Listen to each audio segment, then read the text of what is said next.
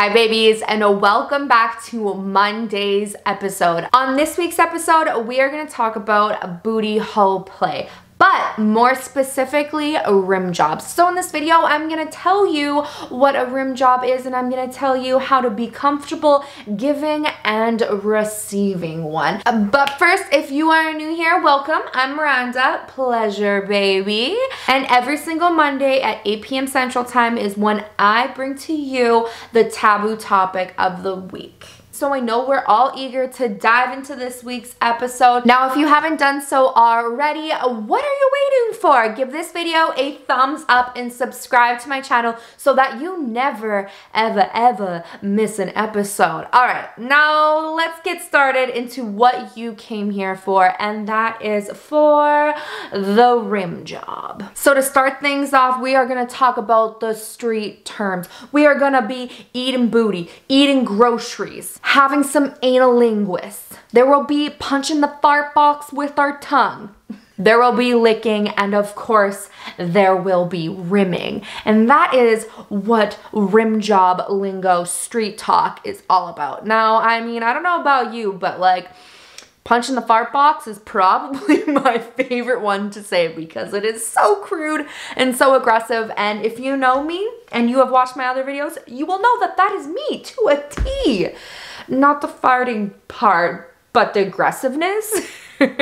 So what exactly does a rim job involve? It involves licking, sucking, teasing, kissing, sometimes even penetration with your tongue, aka that's where you get the saying, tongue punching the fart box. So to sum it all up, what rimming is externally stimulating the anus. Now, just because you are doing a rim job does not mean that this is the go-to right before you do anal penetration with penis, dildo, butt plug, whatever it might be. There is no penetration that actually needs to happen. In fact, rimming can just be a foreplay or just a pleasurable experience on its own. There doesn't have to be any end goal other than just to receive those tingles and those pleasureful moments, because let's be honest, your anus is like the golden ticket for some of us. Having that stimulated is on another level, especially if you're getting 2 to 3 to 4, 5, 6, 7, 8, 9, 10, 11, 12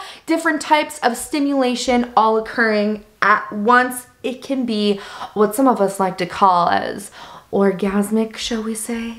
So now that we covered what exactly we are going to be talking about in this video and what rimming actually means to do / receive, however you want to look at it, let's talk about how to make you comfortable for giving and how to make you comfortable on the receiving end of things. Because after all, we want to make both parties or multiple parties comfortable. First things first, we are going to clean your brown star, yes, your booty hole or your sphincter, your anus. We are gonna get her, she, him, they, them all buttered up, squeaky clean. Although anal douching isn't 100% necessary for the rim job, especially if you are just going to be staying external, I always do recommend it because it almost allows you to feel more comfortable in your body as the person receiving, as well as it makes it a little bit more enjoyable and less worrisome from the person giving. Because obviously, the more relaxed you are, the more you are going to be able to dial in on those sensations and fully let go and just embrace it and enjoy it. Because let's face it, there's usually a taste, a smell, there's some type of bacteria, and our booty hole sweat. So I mean, during its day job that it does, you know, like probably in the morning or maybe even midday or every time after you eat, we need to just make sure it's clean. It is clean, it's nice and fresh, because it's not normally fresh. So let's freshen it up so that you can take a seat, relax, and enjoy the ride. So number 2, you are going to stand up, turn your butt around, and you're gonna spread those cheeks in front of a mirror, and you're gonna take a long, hard look at your star, okay? At your booty hole, at your sphincter, and you're gonna examine it to make sure that there is absolutely no hair there. And I'm telling you right now, you are gonna be surprised, because you're gonna be like, didn't think that my booty hole would have hair on it, especially if you're a vulva owner.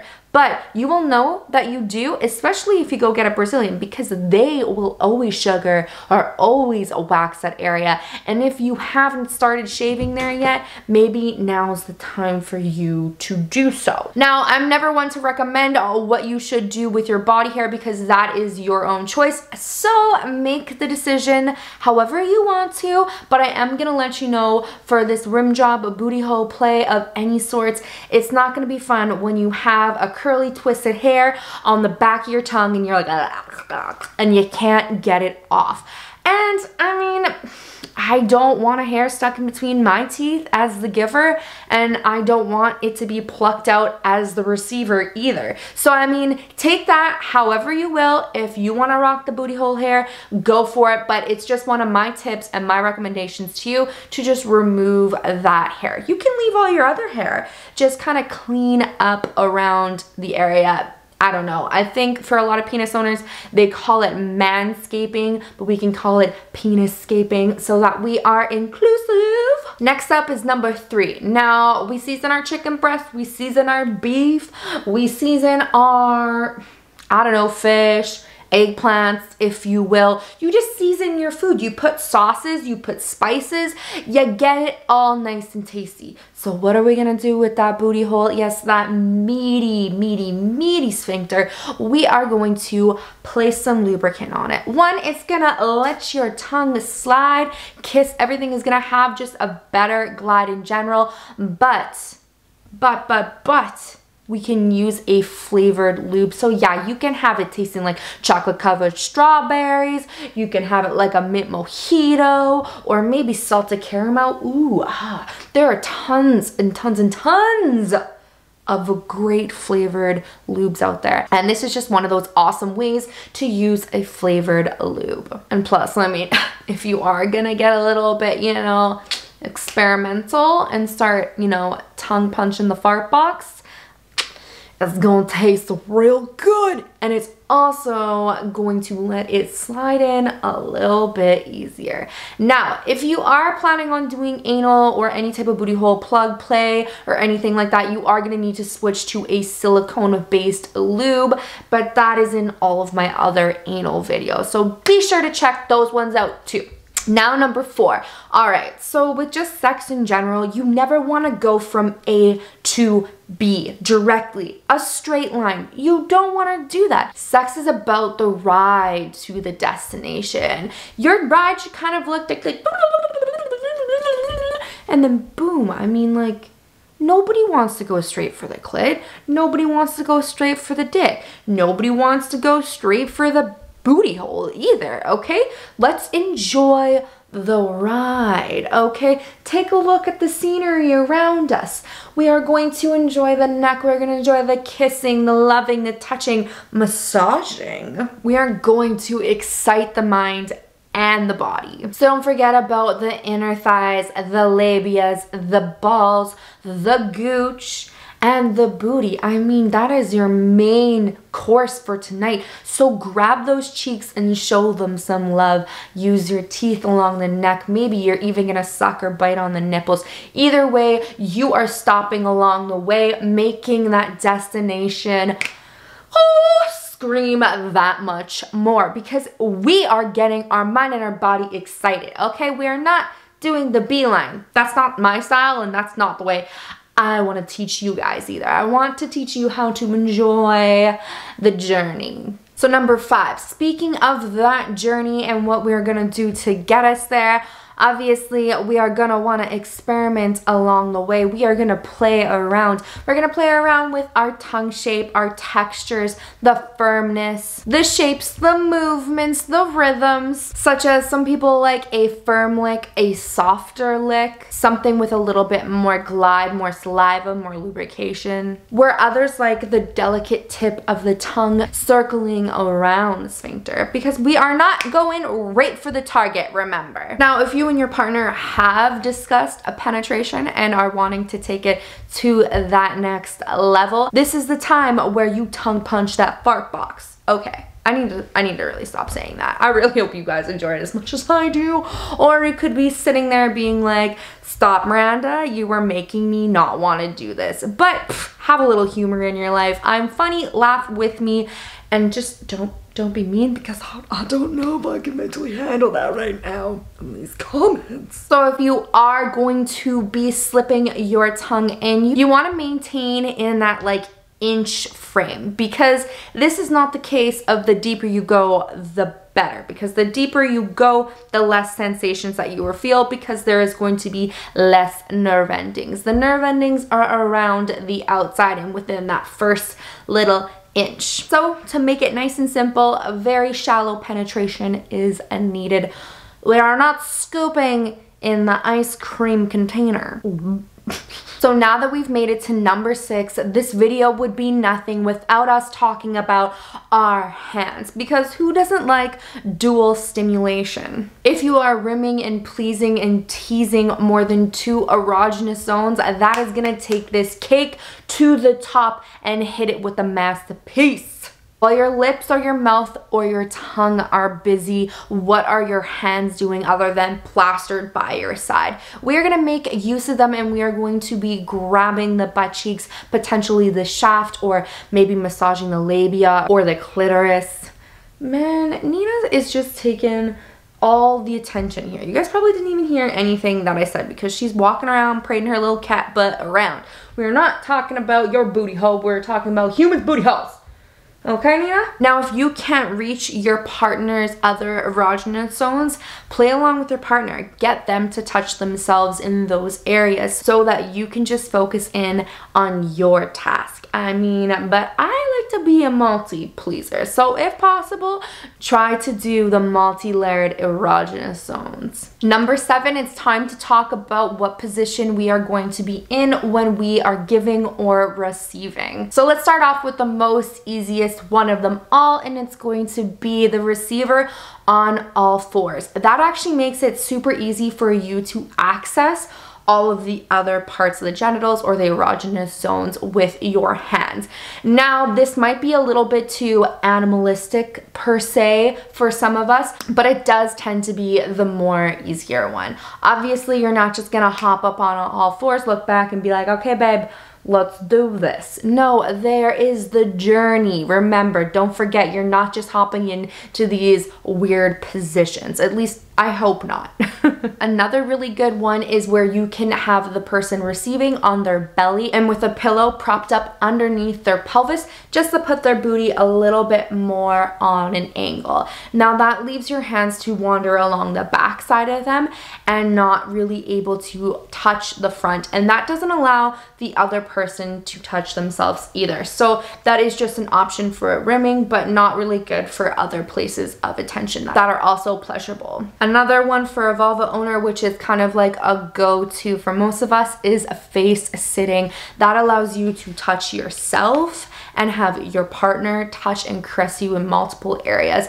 And also 69, usually that leaves only one person able to access the booty hole. However, the other person is giving you pleasure at the same time. So that can be pretty freaking dope too. Really, at the end of the day, you guys can experiment and figure out kind of what works best for both of you. Because when push comes to shove, I'm not in the room with you and I'm not able to tell you what feels good for you. So make sure you guys are communicating with each other. And as for number 8, if you are ready to ramp it up and take that exploring to another level, then let's do and talk about toys. Now, there are different types of vibrators, dildos, butt plugs. Really, there is a whole realm of anal sex toys that you can dive into. Those are just a few of the main ones. Oh my gosh, I almost forgot anal beads.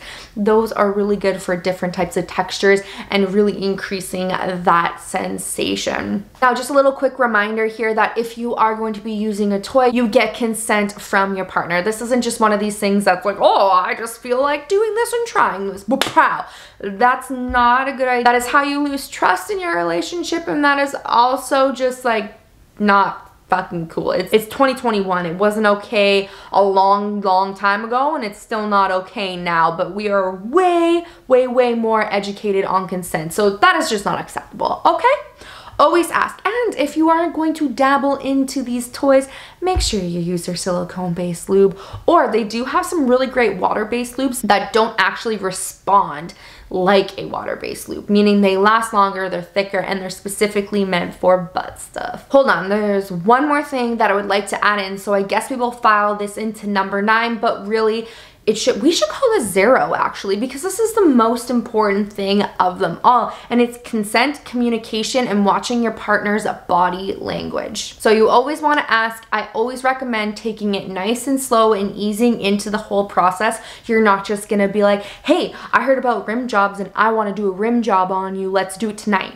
No, we're gonna take our time. We are gonna have a conversation, not in the bedroom, not before the act. There's not gonna be any pressure, and we are going to go in with ease. Hell, if you don't even know how to bring it up or talk about it, you can show them this video and be like, does that sound interesting to you? Do you want to try it? If they say nope, that's fine. You can always come back and ask again a couple weeks later, because that's something that I always do. Just dip your toes in and plant the seed, and then maybe the seed will flower one day, but you don't know until you ask. As far as body language goes, you want to make sure that you are kind of keeping an ear open, an eye open, so you can see and read your partner's body language just like anything else in the bedroom. If they start pulling away or it starts hurting, they usually will let you know with their body, or if they feel comfortable, they can vocalize that as well. But you won't know if you're just doing your thing and you're just focused in on your zone.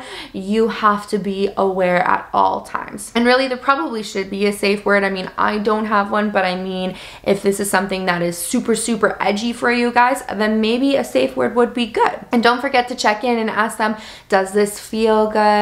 Or if they say no, maybe what do you want me to do to you? What do you think you will like, or what do you think will feel good to you? And if you guys have a conversation about this stuff beforehand, it makes it it makes it that much more easy to talk about while you are in the middle of the act. Now, every time I say communication, I really, really hope that people understand communication with moderation. So you're not constantly checking in on your partner. A lot of the time, I don't even necessarily vocalize checking in. I'm really good at reading people's energy and body language though. So I do feel if somebody isn't enjoying themselves, I will be able to feel that or sense that with my eyes, maybe with their body language. But if you are not so in tune with that stuff, definitely you can check in by asking. But just, yeah, don't be asking every minute, every 30 seconds. That's a really good way to just kind of close that moment of sexiness. All right, guys, and that brings us to the end of our video on analinguists or booty hole play or rim jobbing, to be precise. Now, I do hope this helps you guys out, as well as kind of softens you into the groove of rim jobs. Now, I know there is tons of different steps here to take into consideration, but you can always come back and re-watch. Now, if you like this video, please do not forget to give this video a thumbs up, and do not forget to subscribe to my channel. All right, babies, I will see you next Monday.